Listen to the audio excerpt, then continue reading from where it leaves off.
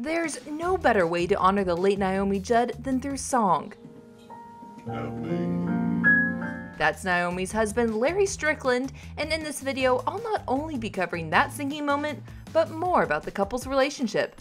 But first, I want to touch on daughter Ashley Judd's post that housed this singing moment. On Sunday, May 1st, Ashley and Wynonna Judd honored their mother as the Judds were inducted into the Country Music Hall of Fame. There were tears shed with the accompaniment of laughter. We've covered both the happy and the sad of this moment in our previous recaps.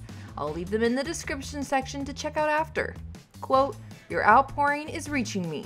Thank you for every thought, prayer, message, text, email, post, expression.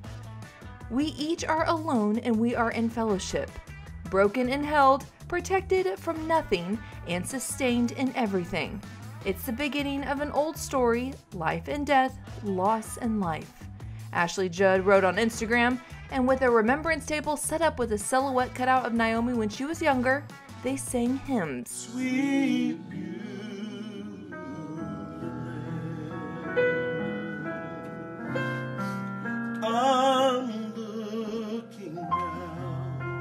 How Great Thou Art, led by Strickland.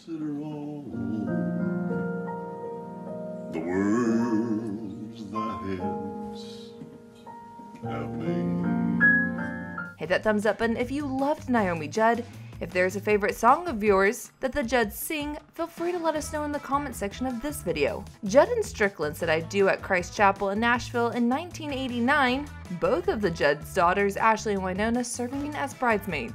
This was Judd's second marriage, previously married to Michael Simonella, but they would go on to divorce in 1972. And then I married my high school sweetheart, got divorced, and had 2 babies, pretty much one on each hip. But her marriage to Strickland would stand the test of time. Noting to Closer Weekly in 2013, quote, "Larry and I are both from a family of 6, very blue collar.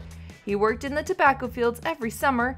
My daddy had his own gas station and taught me the hard work ethic. Larry is the most humble person I've ever met."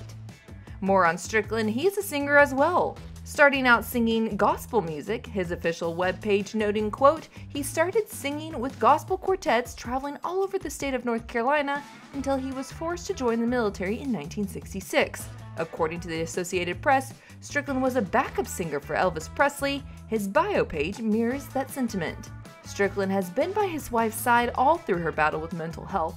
When Naomi would go on to do an interview with Good Morning America in 2016, there was Strickland, right by her side, holding her hand. And when host Robin Roberts asked him what advice he had to those who are helping a loved one through depression, he said, quote, "Get ready to walk that path with them because they're going to need you every minute." And he kept that promise until the end. While Strickland hasn't made any public remarks yet on his wife's passing, singing in remembrance of his late wife was fitting. The words thy hands have made.